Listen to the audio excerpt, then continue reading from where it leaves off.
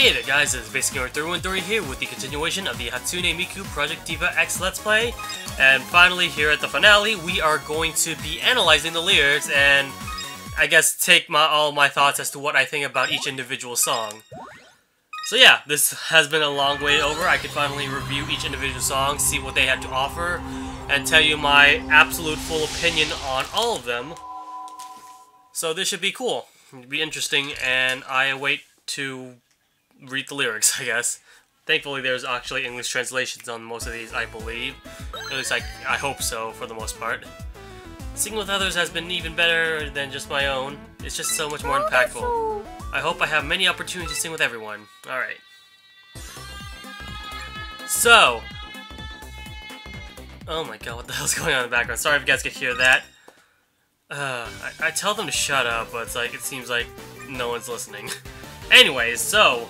Actually, before we do anything, we should probably just go over the copyrighted ones first, just to get them out of the way. So, Even a Kunoichi Needs Love and Raspberry Monsters will be the first two I immediately do, because I don't want to deal with the editing, the edits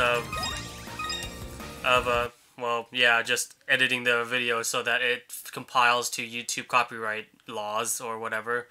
So, I'm just gonna do those two and review them both individually at the same time for this one video. So, prepare to hear squeakiness for Kunoichi Love one more time at least. Is there a pause button? Yes, there's a pause button, okay, so maybe that could help a little bit. If I pause it from time to time, then maybe I could, like, actually, bypass the copyright thing. Let's see. Alright, so, Even a Kunoichi Needs Love.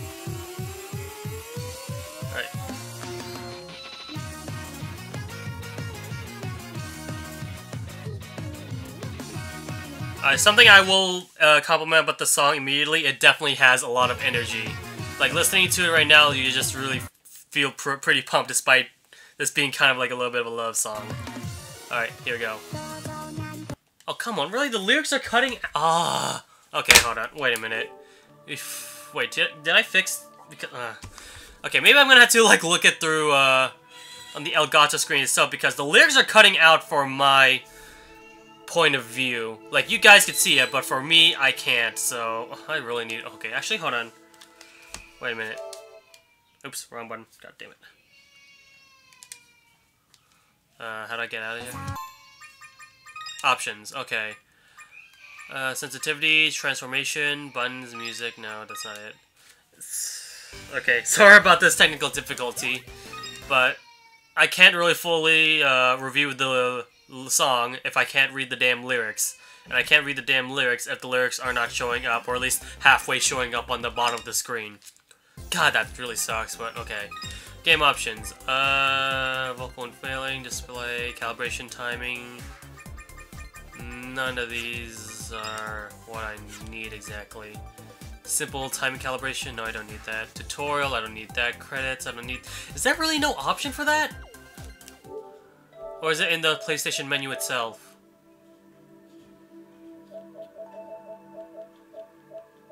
Sound and screen.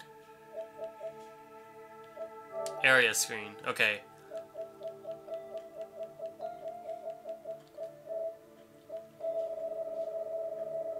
Alright. So, for me to fit, it's gonna have to be around here, so you guys might be seeing some black bars. I think you guys could deal with it, hopefully. Do I have to, like, god damn it, really? Do I have to, like, close this application in order for the black bars to not? Because this is really annoying me. Like, before I was like, okay, I'm fine with it because it didn't really disrupt my gameplay whatsoever, but now it's, like, disrupting my lyrics reading, so I was like, I can't read the entire lyrics if half of them are just gone. Like, from my point of view, the lyrics are like, it's showing, but you can only see like the top part of each like sentence. You can't see the bottom part, so like I could probably like decipher it from there, but like I can't read it fully because like I guess certain letters are only on the bottom section. And it's really bothering me. I need to fix that. I'm sorry, but Jesus Christ. If that doesn't work, then maybe I have to like. Because right now, also the X and circle buttons are also like being a little bit uncooperative as well.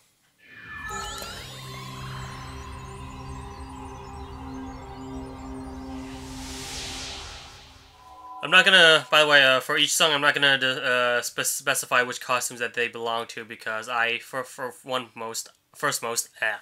have not unlocked all the costumes, and secondly, I don't know the exact costumes to the exact areas. Okay, it looks like it's fine so far. Let's see here.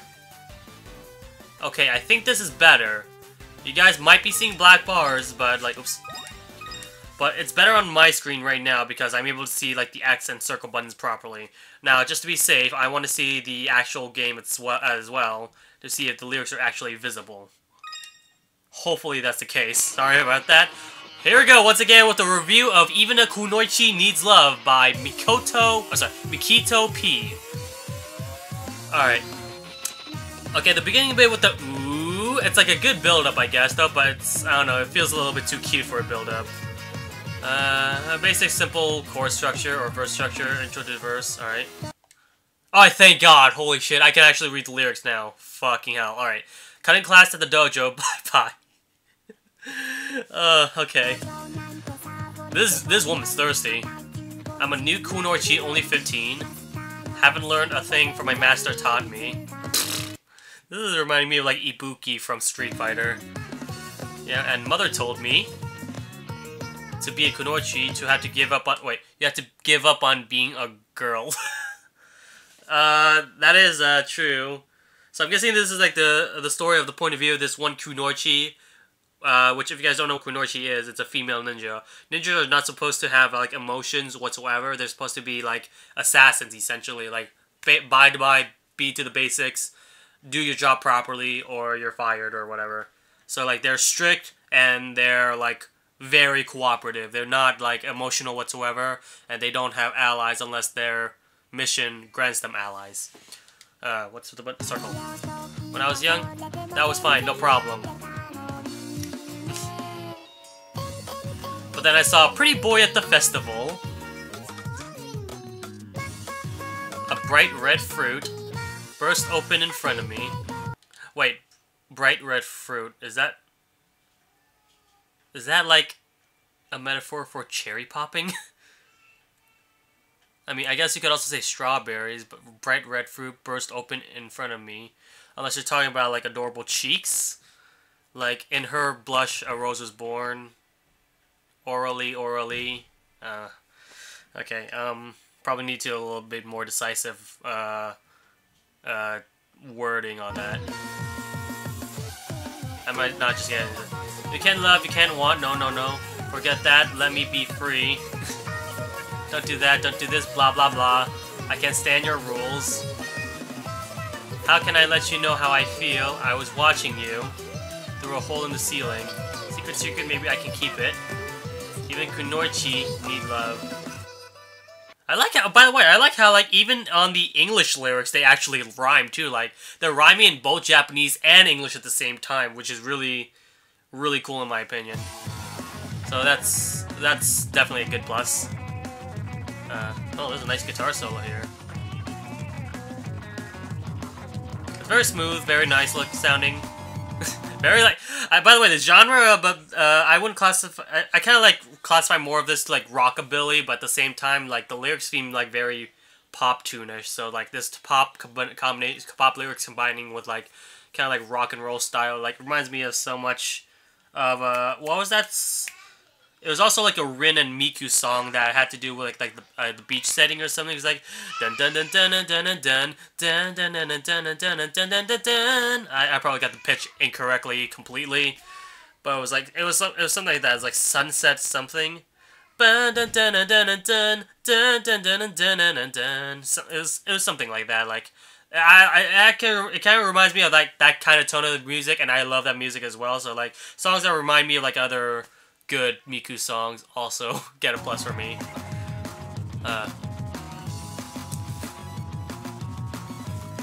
This is interesting how like they changed the shift in tone for like it was written on a secret note one day. I trembled at the words inside.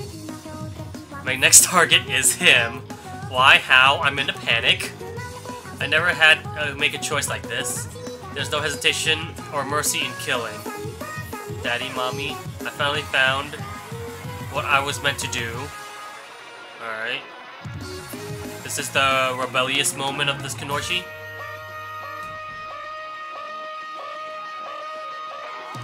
Alright.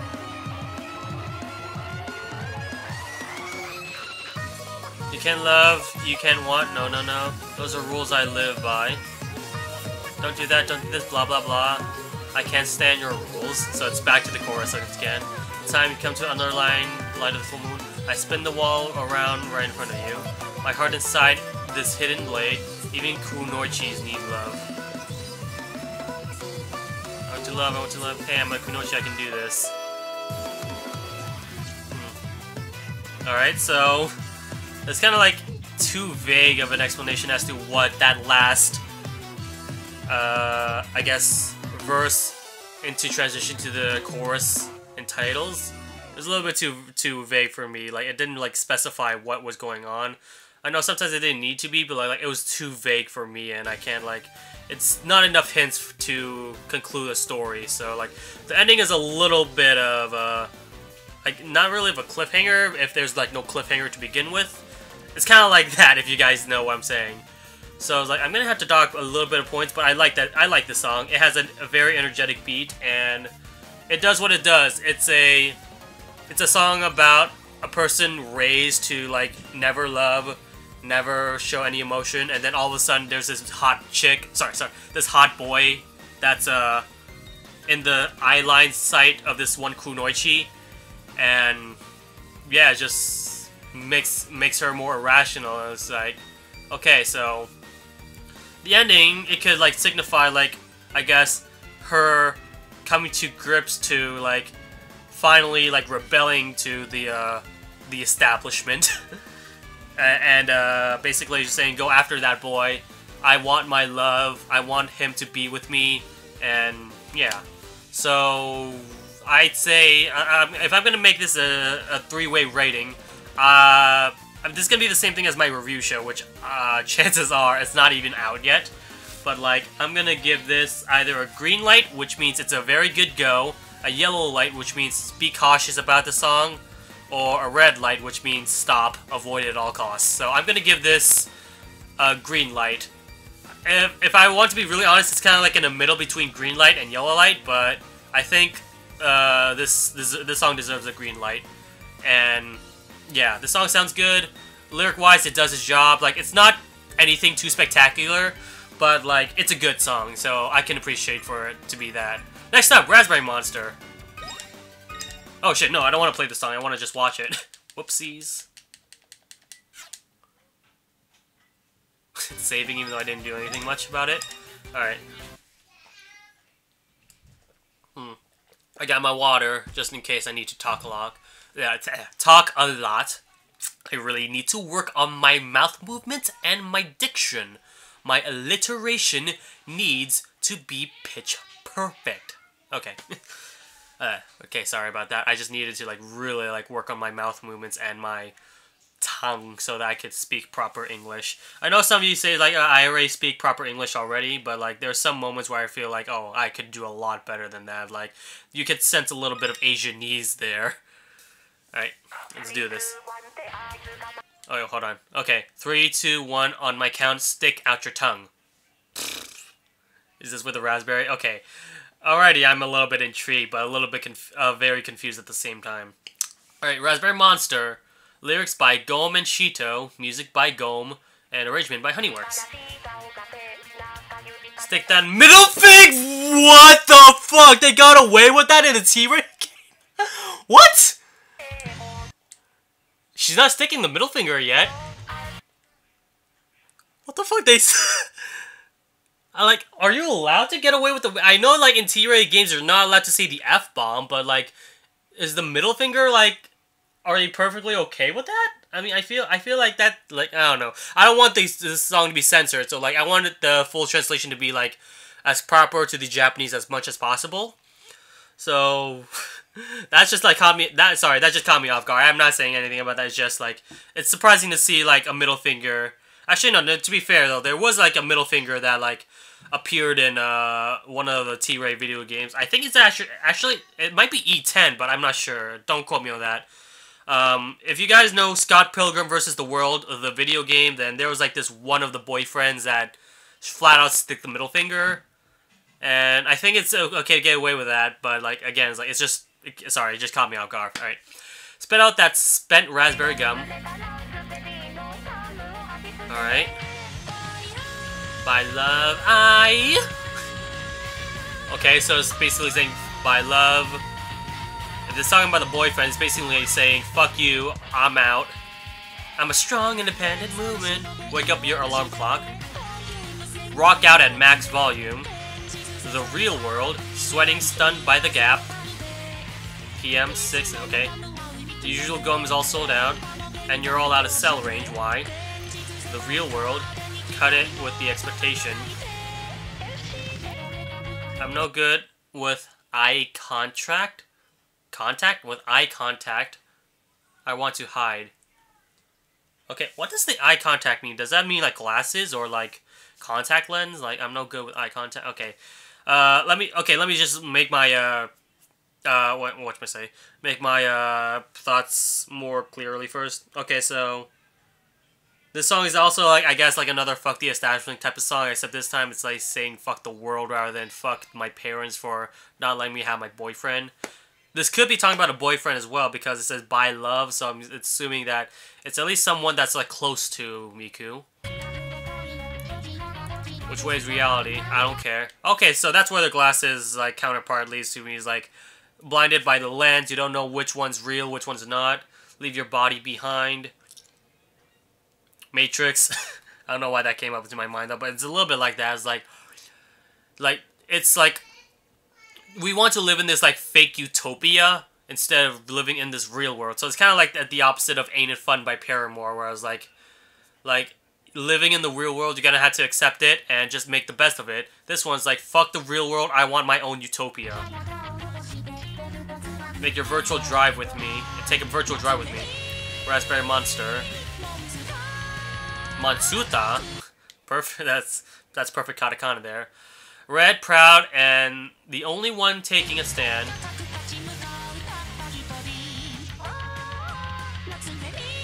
Matsume, what? There's no one who can stop you. Yeah. This is a very rebellious teenage angst kind of song. I like it. Reminds me of like all the music I listened to as a teenager. This song definitely feels like it's getting a go for me too. Since when have you been like this? Okay, one thing I really had to like critique, and this is mostly for the game itself, is the fact that they don't give me the full version. Like, I really don't like that. I like to listen to what the full version has to entail, but like Miku, like Project DIVA games, for some reason just like shorten the song for like, and I really don't like that. Even your smile is awkward. At least, like, an option to, like, have the song in its full glory would be nice. It'll also make, like, perfecting a song a shit ton more difficult, but, like, I would be glad to have that challenge. Your smile's awkward.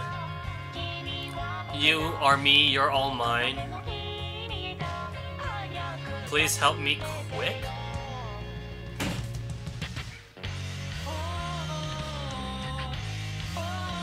Okay, she's just saying, oh, oh, oh.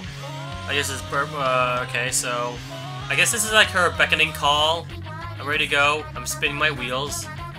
Do I have any allies? I don't know. I want to get closer to that little red girl? Oh, so like, I guess like little girl as in like maybe Little Red Riding Hood. She wants to go into like this fantasy world.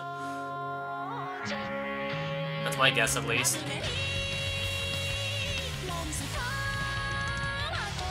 Get it on. Offense is the best defense. So why is everyone running?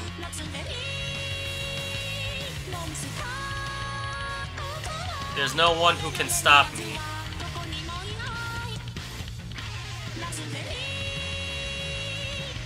Okay, so like I guess she's like one of a kind where like she wants to rebel, but like everyone else around her is like, no, this is the real world, you had to accept it.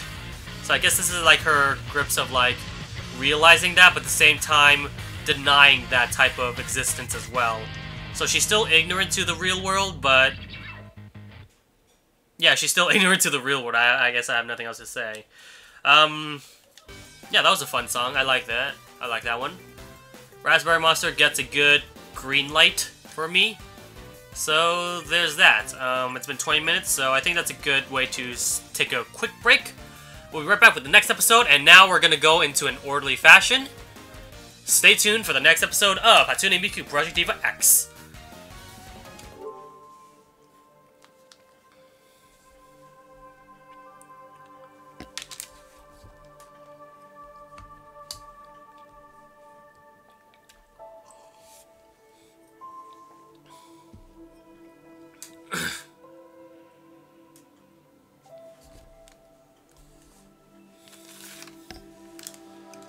Onzuta.